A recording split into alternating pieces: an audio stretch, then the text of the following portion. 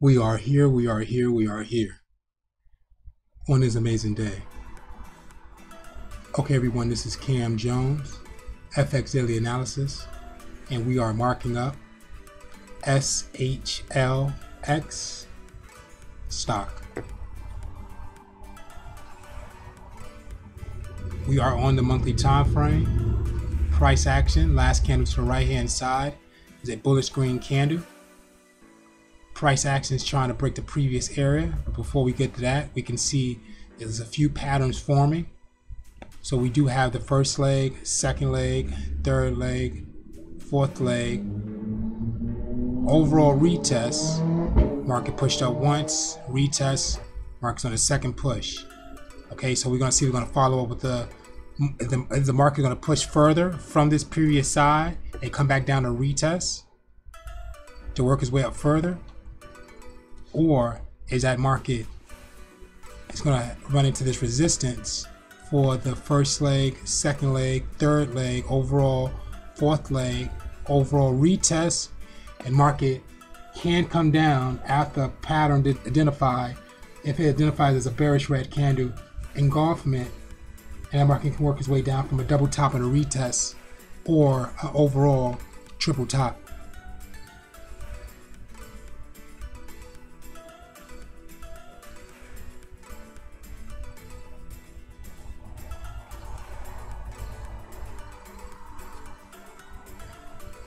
So we do have price engulfment. The previous side hasn't closed out yet. So we're going to see if this market's going to push up further, or is it going to retest the midpoint of that area, come back down and retest that midpoint of that red we just created, and market pushes up, or it can just decline from there. So let's looking down the weekly time frame to see what's going on. Okay, on the weekly time frame, we have a huge bullish green candle. Below that, we have a pattern of a W. First, second, third, fourth. So that market pushed up for overall fourth leg. Within the zone that we created, we do have price action is near the high. We have the low, and we can see we have a midpoint. So price action has created the first leg, second leg, third leg, did push up for that fourth leg.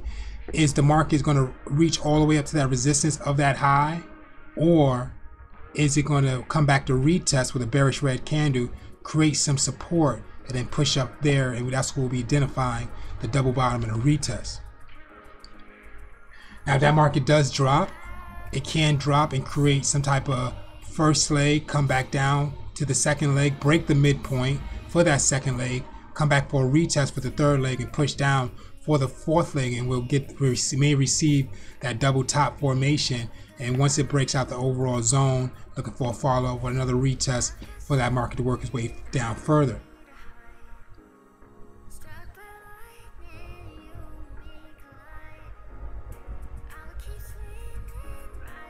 Headed down to the daily time frame to see what's going on.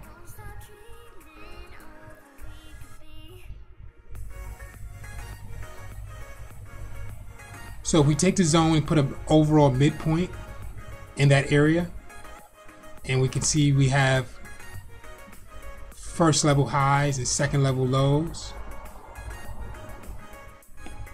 So we can see that price is near second level lows. So let's take a look at what's going on in that area. Okay, on the daily time frame, price action, last candle in the market is a green bullish doji. Indecisive, probably want to see a follow with the next candle to engulf that previous area to see if that market is going to go up, or is that candle going to grow up further and work its way up. Now, we can see that market may identify the first leg, second leg, price actions to retest for the third leg. If the market pushes with this candle, a additional candle, market pushes up for that incline double bottom. And if price rejects from the resistance, we can see that market tag that first leg, second leg, third leg. Okay, we're just looking for a market to identify a bearish red candle, a pattern to engulf the second last candle, maybe some of that wick as well to push down for that double top.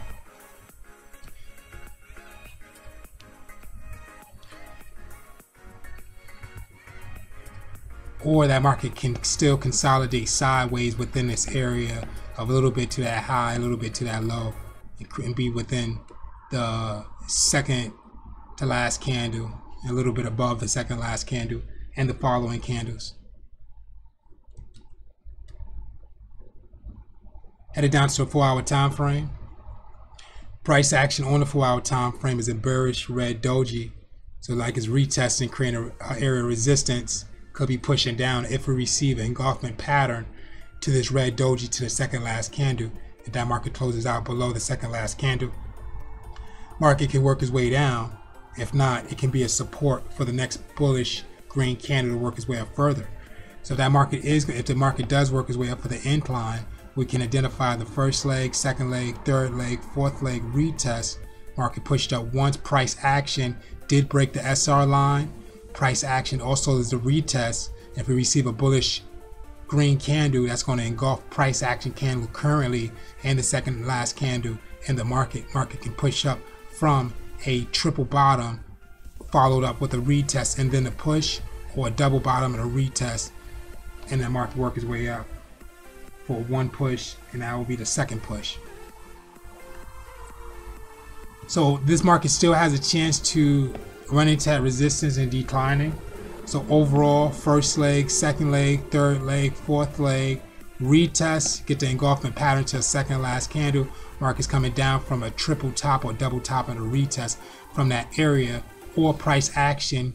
As we identify on the daily time frame, you go a little bit above that SR line, a little bit below that SR line. Now price is in a range, and we can see that market keep creating those patterns of those W's and M's before the breakout to the top side or breakout to the bottom side. Headed down to 3-hour time frame. 4-hour, 3-hour, identifying the same thing. Headed down to the 2, identifying the same thing. Headed down to 1, still identifying the same thing with some structure up here. So let's zoom in.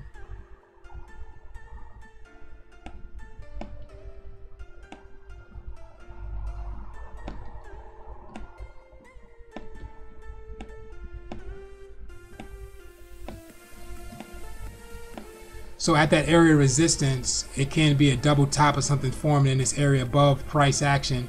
Price action is a doji coming from the highest high of this area of look like an M. Coming up in the green is the first leg, second leg, third leg, and then market prices look like it's headed down.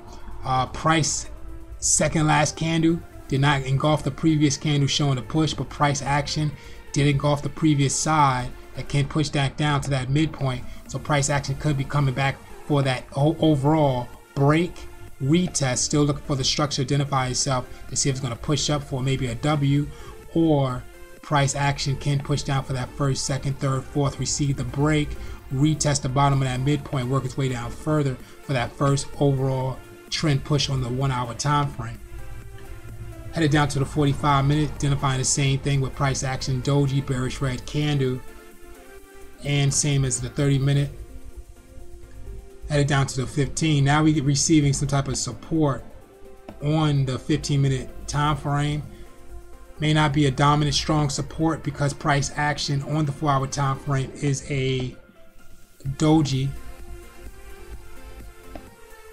It's a bullish green doji that can create an area of support in multiple ways. So let's talk about what we can see in that market. So price action above price, we have multiple touches to that resistance, first, second, third, fourth, retest, 1, retest, and market push down for the second time, for that second full push.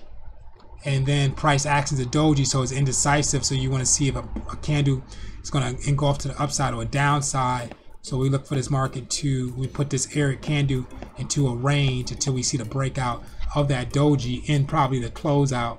Headed down to the 5-minute, price action, second last candle, side by side consolidation. Headed down to the 3-minute time frame, price action created as support and pushed up. So it's on the second leg, so we don't know it's going to push down for that third leg or break fully out. Headed down to the 1-hour time frame, and we had a retest. So market spiked down to the low, pushed up to the high, hanging at that bottom of resistance. Is it going to push down lower or push up higher? Okay guys, this is Cam Jones, SHLX stock.